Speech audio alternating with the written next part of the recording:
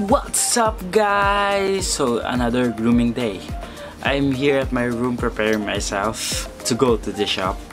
Today I'm gonna cut a very special dog. His name is Jackson. The owner of this dog is a friend of mine. So let's go to the shop. I will prepare myself first. See you. Bye bye.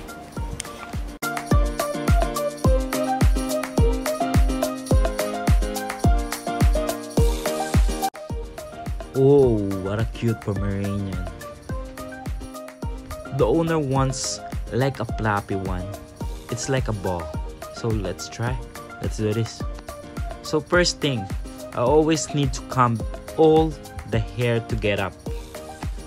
It's a little bit hard because the hair is so long and straight. So it's a bit hard to make it floppy. So I always start at the back. I use this one, the black one. I put it in between of his legs because he always wants to sit. And I already wash him up. And I remove again because it's so hard to cut if have like that.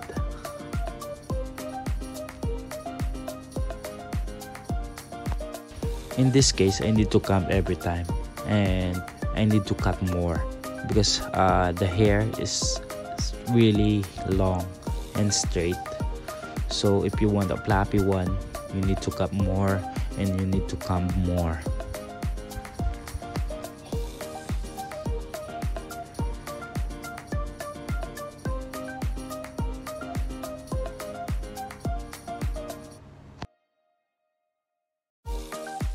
So as you can see, I always start at the back because most of the dog I cut, I always start at the back, but it's dependent on the groomer.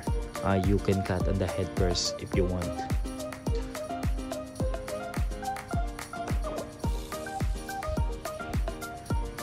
And I always use the straight one. Here, I need to use the straight one to cut more.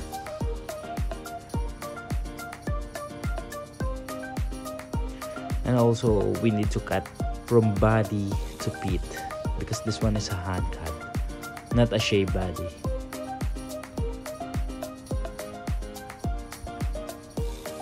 And I always use the straight scissor, but you can also use the curved scissor if necessary.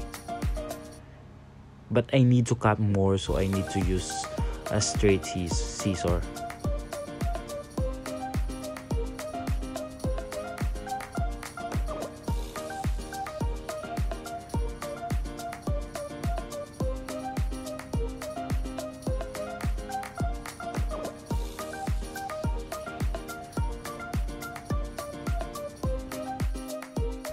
But when you use the straight scissor, it's not so tidy, it's not so clean like that. So I always prepare to use the trimmer also to make it tidy and to make it clean, to make more detail. As you can see, he always want to sit down. That's why it's also hard to cut a Pomeranian if he always want to sit down. Next one, the head. This one we need to be very careful because it should be detailed for make him look like a floppy and more circle.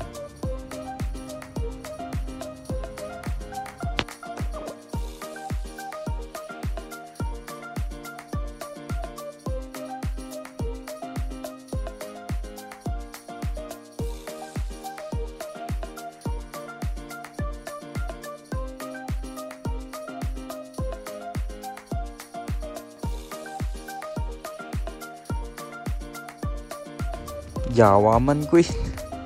Naubusan man ako ng English. So yun. Dito magtatagalog muna tayo. Yun talaga. Upo kasi siya ng upo kaya medyo mahirap siyang gupitan. Tapos dahil nga mahaba talaga yung buhok niya. So kailangan kong doblehin siya ng trimmer. Nakita nyo naman siya kanina, diba? Gamit ko is straight na scissor. Tapos gumamit ako ng trimmer para maging detail siya.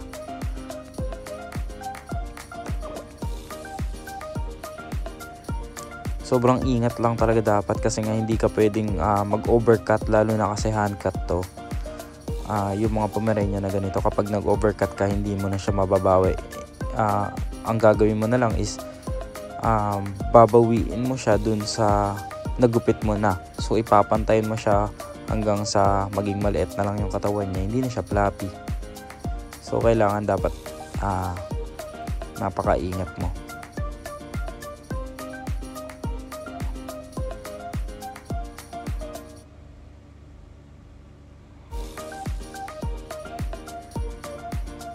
Medyo pagod lang talaga si Jackson kaya upo ng upo eh. Masyado kasi pinapagod ng may-ari.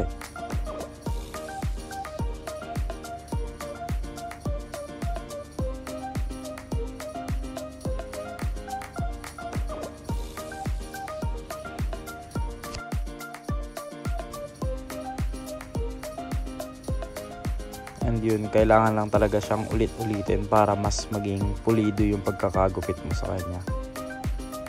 Kasi nga Pomeranian to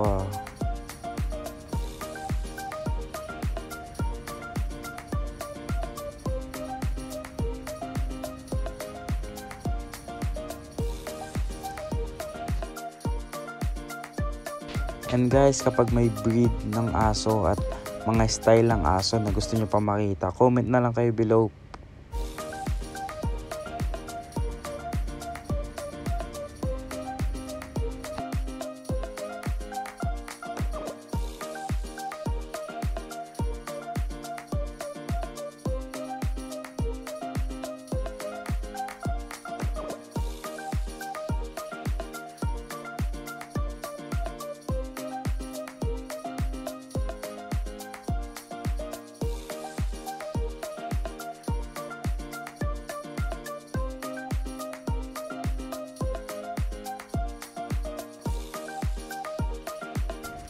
So yun, usually trimmer na talaga yung ginagamit ko dito para mas maging floppy na siya.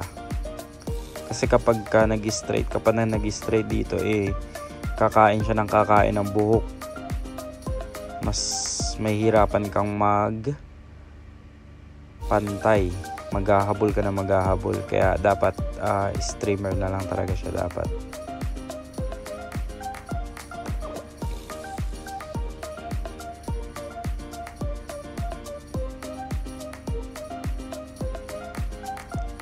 So yun, nakikita nyo naman upo siya ng upo.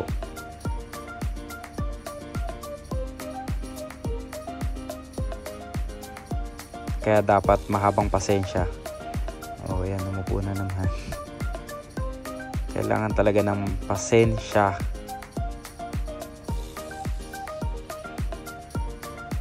Para magupitan natin na maayos ang napaka-cute na asong to.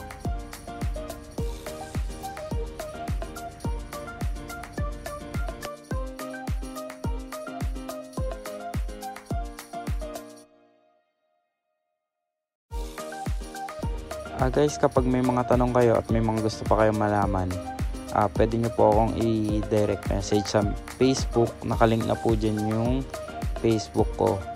And then pwede din po kayo mag-comment below dito sa video na to sa YouTube. Willing po akong sagutin yung mga tanong nyo, lalo na kapag about sa aso.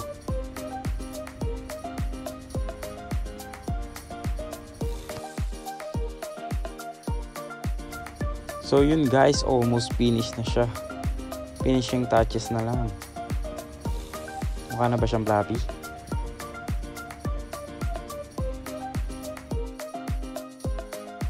So kailangan naman natin bumalik sa English para sa ating international viewers.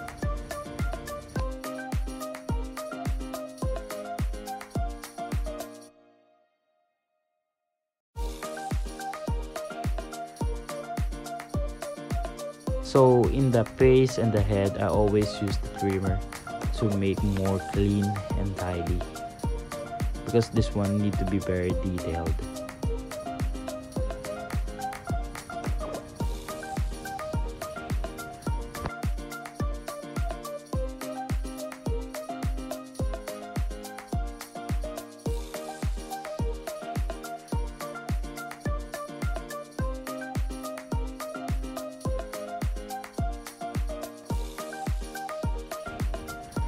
So here's the finished product. A fluffy serial Pomeranian. I hope you like it, guys.